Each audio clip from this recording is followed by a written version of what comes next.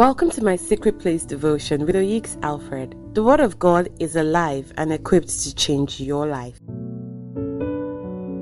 morning and welcome to a new month. Hasn't God been absolutely amazing? He's kept us for 2 months and now we're at the beginning of the 3rd month. And I pray, Father, in the name of Jesus for your people. Lord, as the mountain surrounds Jerusalem, Lord, this month surround them in the name of Jesus.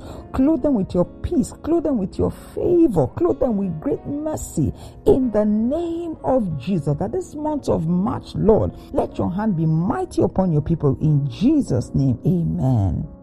Do you know that one of the critical signs of the last days is massive deception? In fact, when the disciples asked Jesus, what would be the sign of your coming? How do we know that the last days are upon us? What would be the indicator that you're coming soon? The first thing that Jesus replied is that there will be deception. If you read it from Matthew chapter 24 verse 4, the Bible says, "And Jesus answered and said unto them, Take heed that no man deceives you." And if you read it from NLT version, it says, Jesus told them, don't let anyone mislead you, meaning that it's possible for someone to mislead you. Now, in that Matthew 24, in response to the question that the disciples asked Jesus, the first thing he told them is that there will be deception. But then again, throughout that Matthew 24, 4 different times, Jesus warned us about deception. He warned us consistently and constantly that people will be deceived. And you know what? Deception is a very deadly virus because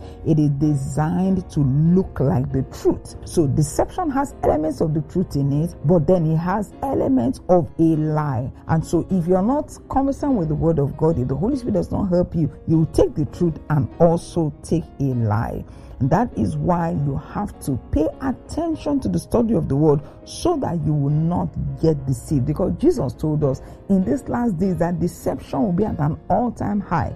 Now let me tell you how dangerous deception is and the power of deception. Do you know that Adam and Eve would see God every single day? In the cool of the evening, God would talk to them. They had no internet to pollute their minds. They had no extra friends who would discuss things that are not godly. They were surrounded by, a spiritual atmosphere. Yet Satan went in the midst of this high spiritual environment, talking to these highly spiritual people who spoke to no one else except God. Satan went in the midst of them and he was able to deceive Eve, who now, of course, dragged her husband into the matter, and the whole human race was destroyed. But guess what? These people were seeing God every day, yet they fell for the tricks of Satan. What is that thing that is inside deception that makes you so powerful? Another good scenario will be Lucifer. Remember, he was in heaven with God, and then these angels were seeing God every day, bow down to God every day. You've seen his goodness, in his greatness. The angels know more than any other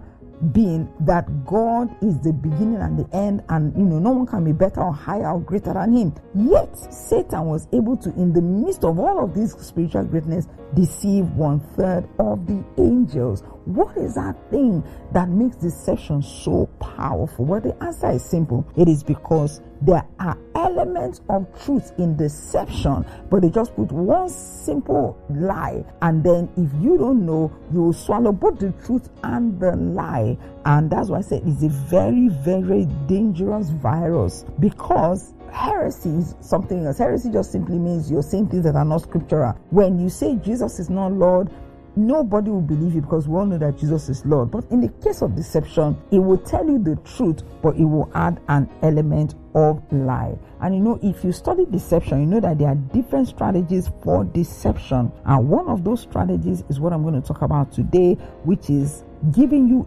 incomplete information. Actually, if you do a study of the times we live in now, the 21st century, you notice that this method has worked more than any other method. So what is that method? That is when you give someone incomplete information. It is when you take away a critical part of a sentence. Immediately you do that, the sentence loses its meaning. So in the Word of God, if you listen to a lot of people that are speaking, there are many scriptures that are no longer quoted. They are the hidden scriptures or the forgotten scriptures. And so the month of March, we're going to look into the forgotten scriptures. The reason is because some of these scriptures and some of these messages, when you pull them away from the content of the gospel loses the meaning completely. All you have is a box with nothing really inside. The devil doesn't care how much you go to church, as long as you don't hear the full truth, you hear half truth. There are many scriptures nobody's talking about anymore, but those were the major scriptures that the apostles and the prophets used to raise men in the early church. Somewhere along the line, those scriptures, those messages were taken off the pulpits, and what we have now is just a shadow of the gospel, which is why you see the quality of Christians that are being produced today, because they are not fed the complete gospel. They are only fed a particular type, the type that your body wants, the type that your soul wants, the type that your mind wants. However, the Bible is very balanced. There are things that are in the scripture. They are designed to make you like God. They are designed to make you holy and pure. They are designed to grant you access to all of the inheritance that you have in Christ. But God wants you to have the full picture and not half. So we're going to look at the scriptures that have been hidden, or the scriptures that have been forgotten, because you can't take half of the scripture and leave the other half. It's incomplete, and it is very dangerous to do that. You'll be amazed at things you didn't even know were critical in the Bible. You're going to have first-hand information about them, and that's what we're going to do in the month of March. So you go to God in a place of prayer in the month of March and ask God to reveal to you all the hidden scriptures that He wants you to know. As you read them, you begin to have a complete perspective of the Word of God. Thank you so much for listening. Make sure you join tomorrow. But there's some good news for the month of March. My Secret Place devotion is now available in a book format. So if you've enjoyed the audio devotionals, we now have it in book format, and it's very easy for you to have access to the book. All you need to do is go to our website, www.mspdevotion.org, and you get the details of how to be able to get the book in whatever region that you are. It's a 365 days devotional, which means that if you start it now, for the next 365 days, you have a